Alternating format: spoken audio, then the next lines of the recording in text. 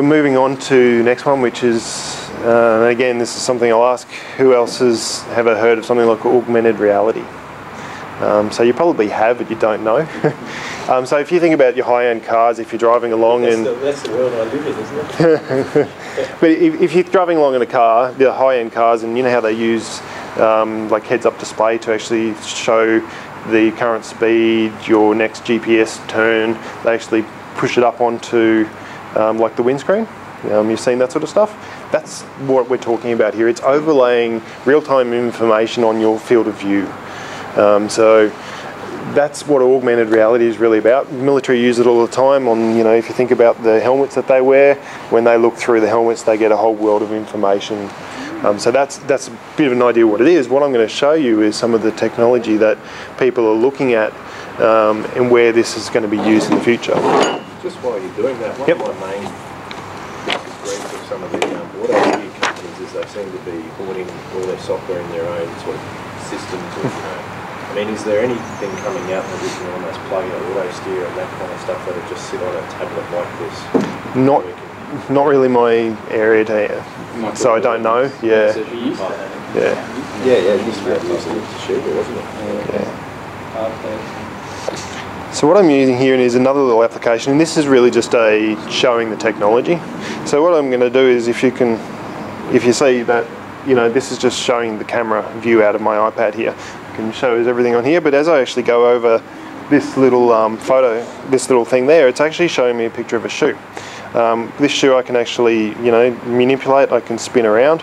I can, say I want to actually see the shoe in a different colour if I'd like to. So I can actually interact with it and change different parts of the shoes to different colours. So like I was sort of saying before, it's actually using technology to overlay real-time information over what you're actually seeing.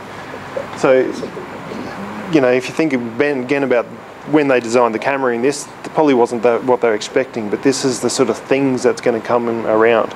The next one I'll show you, it's a little picture. This one I think is quite cool. It's just a Greek mythology sort of picture, and as we go over that one, we get this little guy. And I like him. I can actually manipulate him and turn him to come around. Again, it's a bit of a gimmick in terms of what it does, but it shows off what the technology is available for.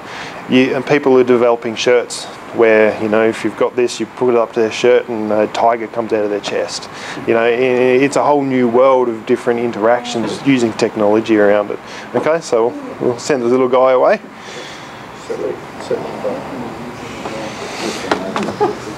You'll notice I've got John Deere up there, and the reason why that's actually interesting is John Deere, when I was doing some research for this presentation, they've actually developed a similar application, which, their latest combine harvester, you can actually do the same thing. You can explode it out, you can actually have a look inside of it. If you think about from a training perspective where this sort of technology can go, where you wander up to something, if you've got a set of glasses or however this actually works, and this is in its infancy, it's not real today, but you wander up and based on what you're looking at, it gives you a whole wealth of information. Imagine going to, but over reality. Go to Cairo and have a look at the pyramids, but have someone doing a personal tour based on what you're looking at rather than just going with a group. So these are the sort of uses that are actually coming.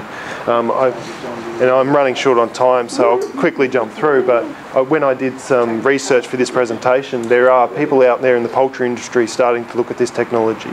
The people are looking at it from a crop perspective to be able to overlay last year's crop information on this year's as you're actually looking at it to be able to compare yield sizes and things like that.